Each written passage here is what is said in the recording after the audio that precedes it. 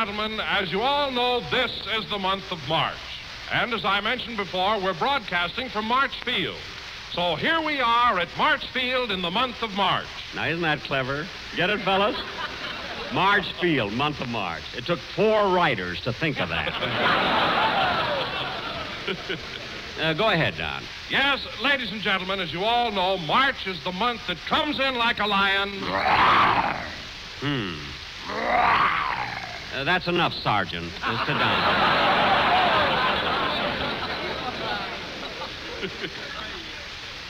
Sit down, then. Yes, folks, it comes in like a lion and goes out like a lamb. Thank you, Lieutenant.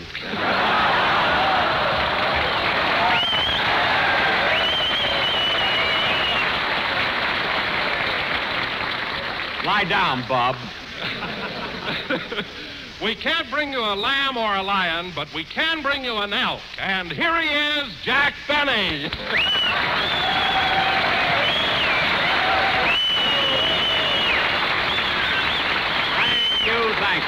Thank you. Hello again. This is Jack Benny talking. And Don, I don't happen to belong to the Elks. This tooth I'm wearing on my watch chain is a souvenir of the First World War. An MP gave it to me. An MP gave it to you? Yes. One night I talked back to him, and he just happened to bump his knuckle on my tooth as he pulled his fist out of my mouth. He handed me my tonsils, too, but they didn't fit on my chain. Now, wait a minute, Jack. An MP can arrest you, but he has no right to jam his fist in your mouth. Don't worry, Don. I got even with him. What'd you do? I swallowed his flashlight. Oh. For the next 3 months, every time I sat down, my eyes lit up. I was the only guy that could read in bed after 9 o'clock. But let's not talk about me after... Oh, hello, Mary. Hello, Bright Eyes. Hiya, fellas.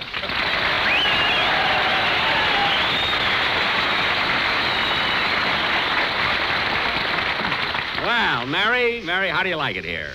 Fine. I always enjoy visiting a naval base. Mary, Marchfield isn't a naval base. It is during the rainy season, brother. Oh, yes. Hey, you know, fellas, we had that joke 5 years, but during the war, they wouldn't let us discuss weather conditions. For 5 long years, nobody knew it rained in California. That's right. Rain is back and California's got it. You said it. Say, Jack, I meant to ask you going to take me to the dance tonight at the Officers Club? Wait a minute, Mary. What about the date you've got with Colonel Coons? You know, you told me that at 8 o'clock tonight he was going to take his jet-propelled plane and fly all the way to New York and back. Isn't that right? Yeah, but what am I going to do the rest of the evening? Oh, yes. Say, those planes really go fast, don't they? Fast? Yesterday, when one of those jet planes was getting ready to fly east, the crew chief said ready, the pilot said okay, and between O and K, he landed in Chicago. You know, fellas, we wrote that joke 5 years ago, but they didn't have jet planes then. They got them now, though. About a month ago, one of those planes flew from Los Angeles to San Diego in 10 minutes and 17 seconds. Gosh, that's almost as fast as the Riverside bus. Yeah. Certainly is. Huh? You know, Jack, I've been reading up on those new planes. They're going to have a lot of these jet-propelled P-80s in the AAF. AAF? Yes, the Army Air Forces. Oh. What are you laughing at, Mary? Jack's a P-50 VPP. P-50 VPP? Pass 50 vitamin pill propelled.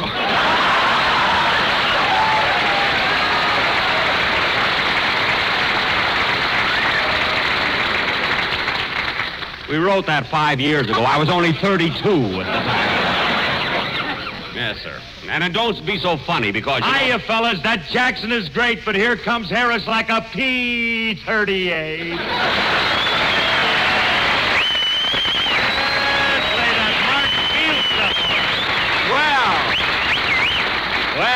Well, if it isn't our own little Grassy Acres over here. Grassy Acres? Yes, Phil, that's a spot here in camp that's just like you. It's green, pretty, and useless. Oh, I'm not so green. I know what's going on. I'm hep. I ain't no paddlefoot. Paddlefoot? What's that? Well, that's an officer that commands an LSD. LSD? Large steel desk. Oh, yes. The top of the desk is a landing strip for their feet. I know that. Yeah. Say, Jackson, you're pretty sharp today. You would be, too, if you'd get here for rehearsal. What are you talking about? Mary and I stopped in Riverside, and we saw you coming out of the Chi-Chi bar. What did you say the name of that place was? Chi-Chi. Oh, bless you. I thought I was seeing double. Well, for you, that isn't hard, you know? Anyway, Phil, we'll forget about that. Now, here we are at March Field, so let's show the boys we're glad we came down. Well, you're right, Jackson. There's something about this place that really gets into you, especially when the wind blows. What? It gets in your shoes, gets in your hair, gets in your ears. I know. Well, I wrote that joke 5 years ago, And it still fits. I know, yeah. Maybe so, Phil, but in spite of that, March Field is a great place, and the boys are very happy here. That's because there are so many things to do. You're right, Jack. There are a lot of things for the boys to do, but there's only one trouble. What's that, Mary? If you like it, it's out of bounds.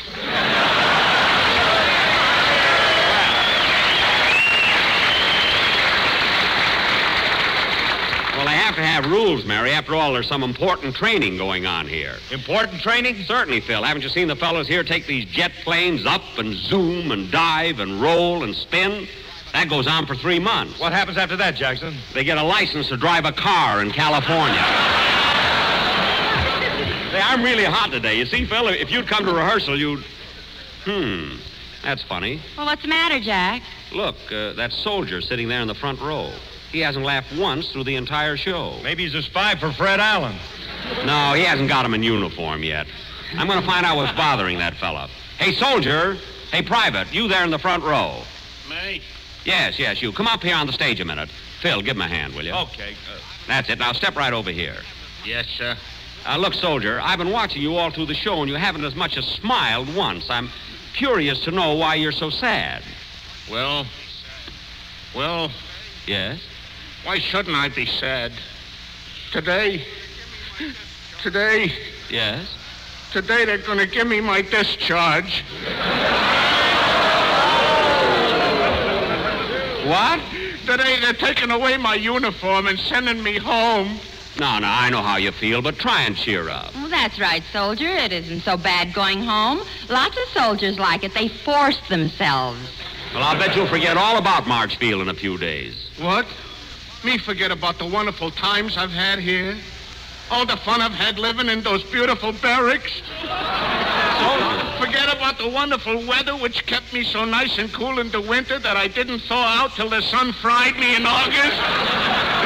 You expect me to forget about the lovely dust storms I've enjoyed here? Soldier! No other dust in the country is as healthy as this dust. Now, private... You expect me to forget about our cute little mess hall with 800 or 900 friends blowing in my soup? Soldier, please. You expect me to forget all those guys who were so sweet to me? My buddies, the lieutenants, the captains, the majors? Soldier, take it easy. You got this thing all wrong. They don't just turn you out like that. They give you a button. You'll be proud of it. A beautiful bronze button. But you can't buy any clothes. Where am I going to wear it? Now, soldier, don't you worry about clothes. Things aren't as bad as you think they are. You see me after the show, and we'll have a little talk. Oh, Jack, you're not going to sell him your suit. Mary, he can have his choice. I brought 5 of them with me. I'll talk to you after the program, soldier. Now, sit down and cheer up. All right, Phil, let's have a band number, and then we'll... I'll get it. Hello? Hello, Mr. Benny. This is Rochester.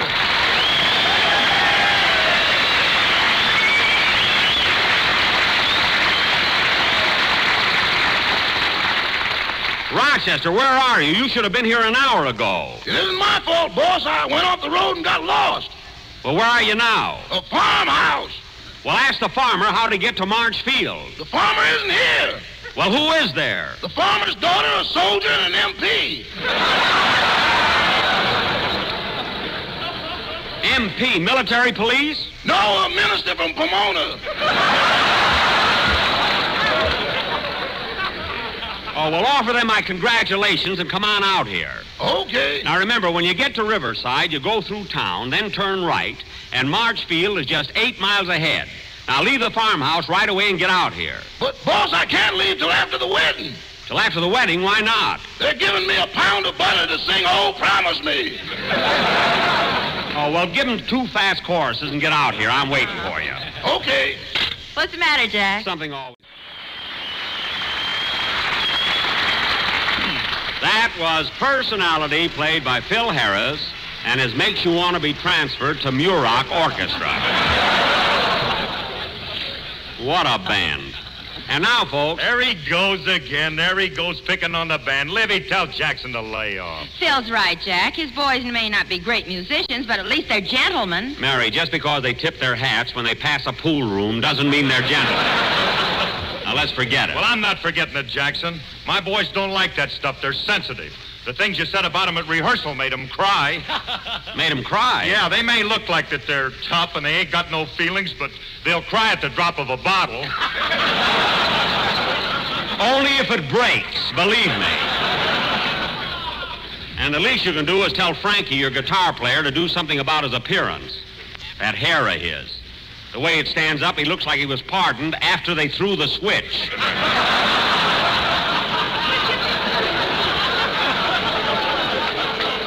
Now, let's get on. Come in. Yes?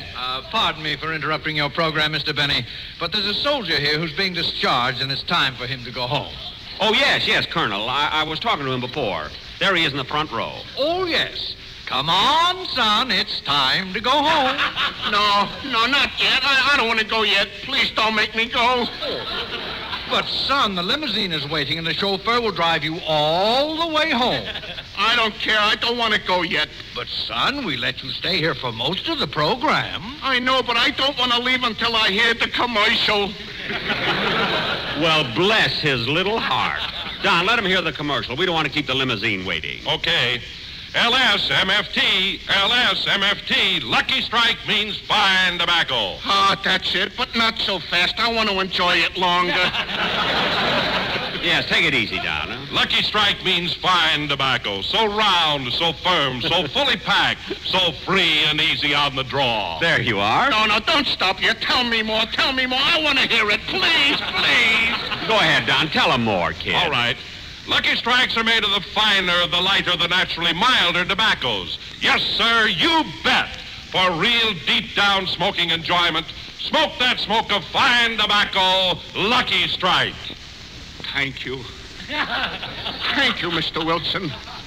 I'll go now. I'll go. Goodbye, everybody. Goodbye. Very much, Colonel. Well, thank you, Mr. Benny. Now, just go right ahead with your program.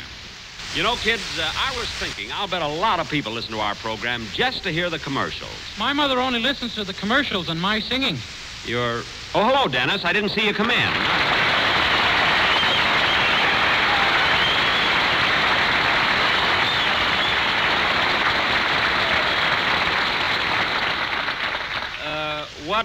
What was that you said before, Dennis? I said my mother thinks the only good parts on the show are the commercials and my singing. She does, huh? Yeah. She thinks you're the worst comedian on the air. Oh, she does, huh? Yeah. She thinks you're awful. Oh, yeah? Yeah. When you say hello again, she gets sick to her stomach.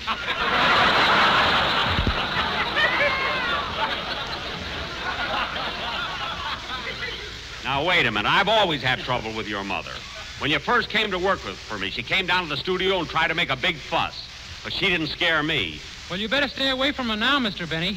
Why? She took boxing lessons from Ingrid Bergman.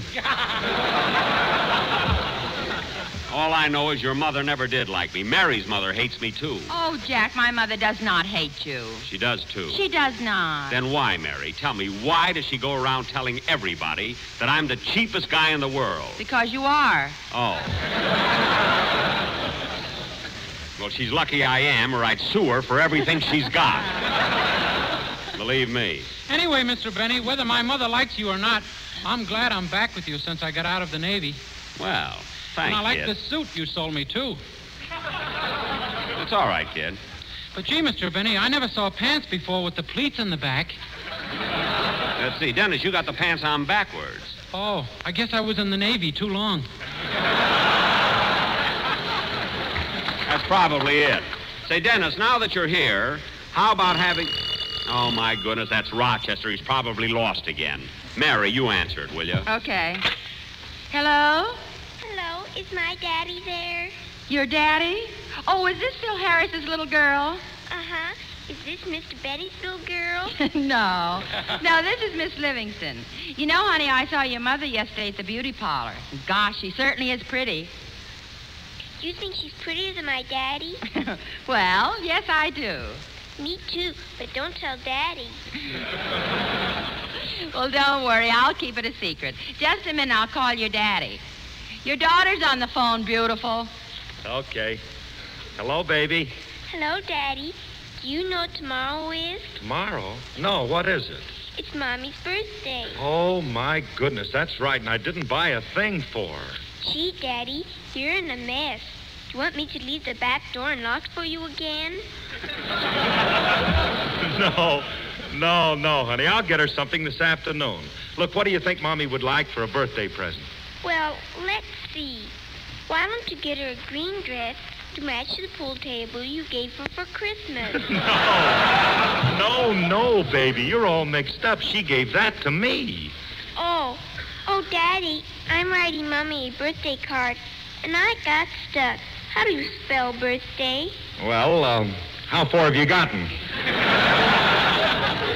I just got B-I. Well, it's B-I, look, just leave it that way. Mommy will figure it out.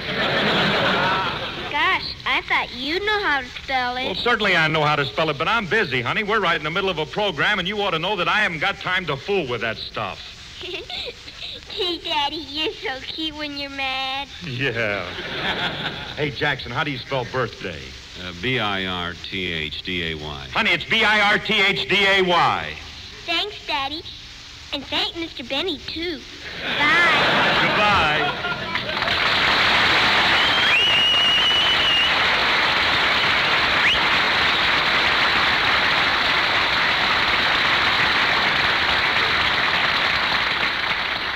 Phil, you ought to be ashamed of yourself. Imagine not knowing how to spell birthday. Well, I knew how to spell it, but you forget from year to year. Now, Dennis, as I was telling you before, when you do your song, I'm going to... Oh, for heaven's sake, nothing but interruptions. I'll take it. Hello? Hello, boss, it's me. Oh, my goodness. Where are you now? Your guess is as good as mine. Oh, for heaven's sake, don't tell me you're lost again. Lost? I found roads that even Hope and Crosby don't know about. What? I passed Utopia twice. Roger, have you any idea where you are now? Wait till I look at the sign. What does it say? From the cradle to the grave, always use Burma shave. I don't mean that. Now, Rochester, listen carefully. Come back to Riverside. Then go through the town, turn to the right, and you can't miss March Field. Who can? You can't. Rochester, look, just ask somebody. Ask anybody how to get there. Wait a minute, boss. A soldier just came in to use the phone. I'll ask him. Okay.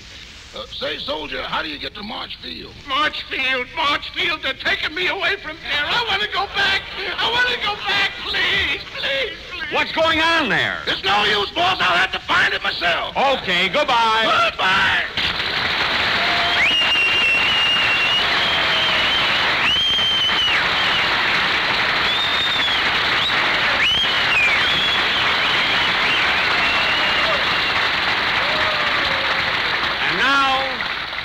And now, ladies and gentlemen, Dennis Day will sing a song written by Frank Lesser and dedicated to the memory of one of America's greatest war heroes, Roger Young.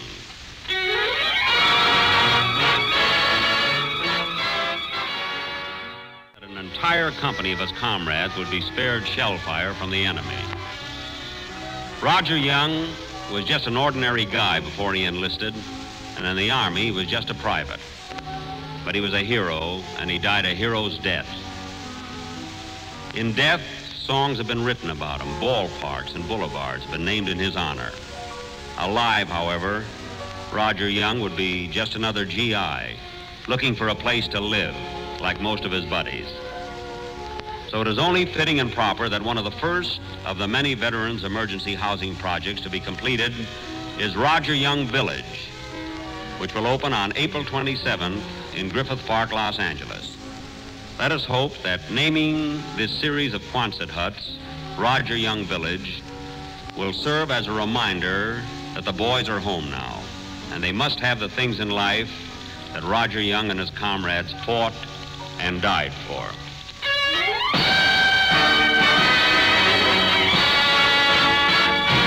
Shine the name Roger Young, fought and died for the men he must have loved.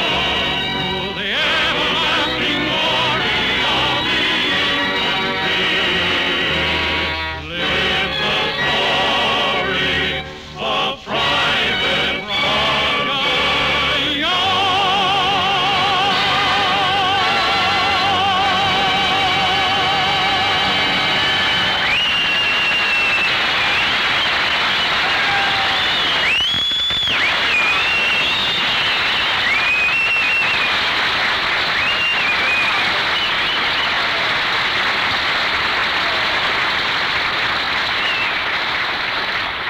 Jack will be back in just a minute, but first, here is my good friend, L.A. Speed Riggs.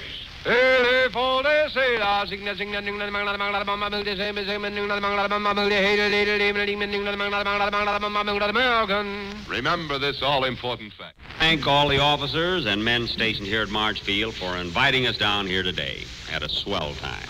And say, Mary, What, Jack? you know who's going to be our guest star next week? The MGM star, Van Johnson. Gee, I hope we bring her too by next Sunday. Good night, folks. Good night.